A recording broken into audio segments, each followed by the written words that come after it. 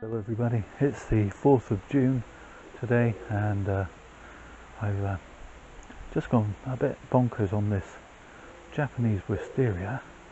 I'm giving it a good hard cut back again after the last one in the last video. Even though it's only been a couple of days in between, but it was already throwing out some quite long shoots, as you saw, and so I did a little bit of selective pruning, chopped out a few pieces that I wasn't happy, shortened this branch some more, etc. And we'll see how well the tree responds over the next few months. So the date is the 26th of July, and this wisteria has continued to throw out odd shoots, and let them grow out a little bit and then trim them back, and it's been growing away quite happily. And indeed it has now decided that it's time to reward me with another flush of flower, which is very kind of it. When I say a flush, it's just the one bloom, but I think you'll agree one bloom is better than no blooms at all.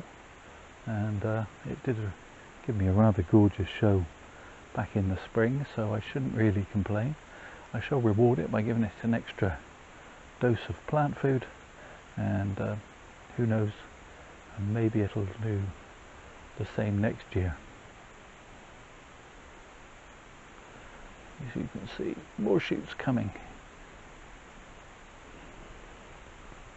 and lots of buds about to break.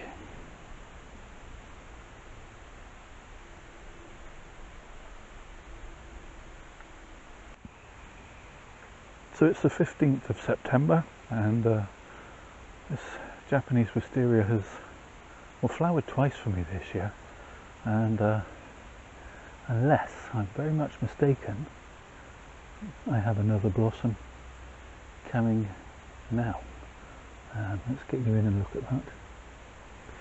Okay, so if I can just shade out that bit of sun that's just decided to pop through the clouds at the worst possible angle. That definitely looks like a flower bud to me. It's a bit unusual to have a third, well, I don't think you can really call one flower a flush of flower, but certainly I think it's a bit unusual to get a third flowering. But the weather's definitely turned quite autumnal, and quite often days of autumn can feel like days of spring, and maybe the plants are just getting a little confused. Certainly a lot of the buds are swelling, or appear to be swelling, where I've been pruning back to try and keep the tree compact and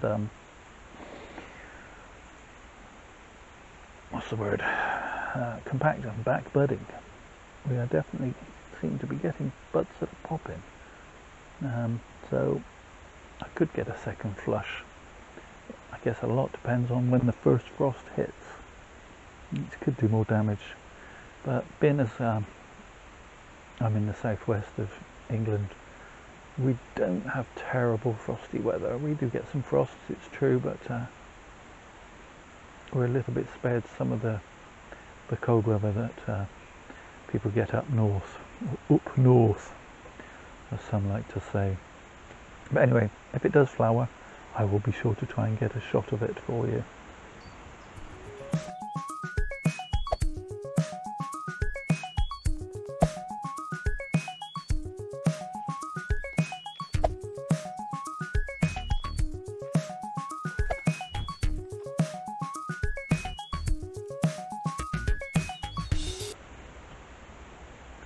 So it's the 1st of November, and the wisteria here is beginning to turn. What I thought was going to be a flower bud turned out to be just a regular shoot, but I shouldn't be too disappointed. It was very unusual to get a third flush of flower, so I'm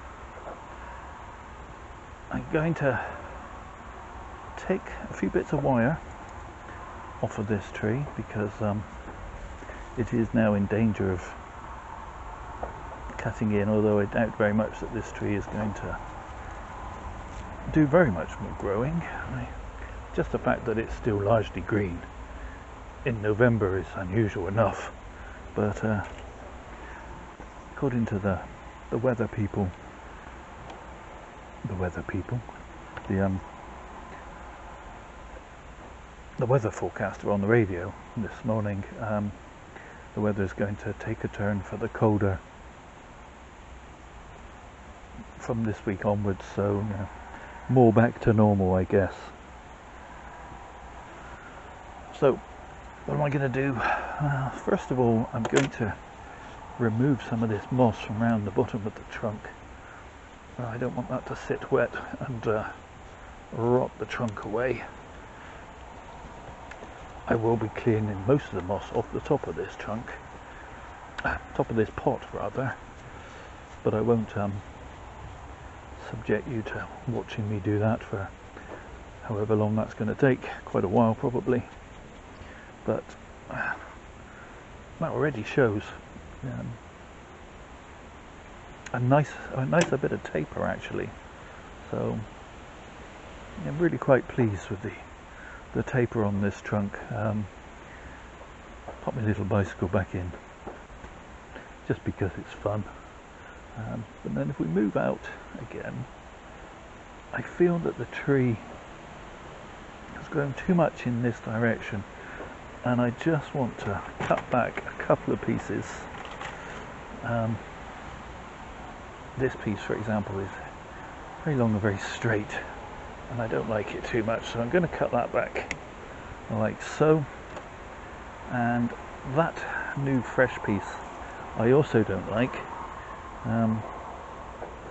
so I'm going to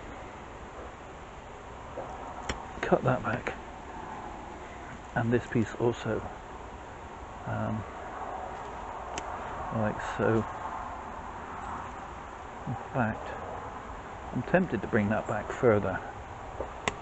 I say tempted, I am going to bring that back a little further. I think that's better. I think that gives the tree a slightly more balanced look. It doesn't look quite so much as if it's going to topple over that way. Cause for concern to a certain extent, and maybe this is normal. I've only been growing wisterias for a couple of years, but I seem to have an awful lot of swollen buds. Let me again zoom in on that. For example, bud there, my finger helps highlight it a little better. Quite swollen. If it was the spring, I would say the buds are breaking. But of course it's not spring. We're rapidly descending towards winter rather than spring, so I'm a bit concerned that if we do get any sharp frosts, these buds are going to die back, but there's not much I can do about that. I will probably put it in my shade house over winter, just for a little bit of protection from cold winds and whatnot, but other than that, it'll just have to take its chances, and we shall see. Let me know if you have any experience of growing wisteria, whether this is normal for this time of year and whether indeed I have anything to worry about. So there we have it, quick 360 as usual. And that just leaves me to say thank you so much for watching. I truly appreciate it. All the usual YouTube things, the liking, commenting, subscribing. As I say, if you know anything about these buds, let me know down below. But most of all, stay safe everybody.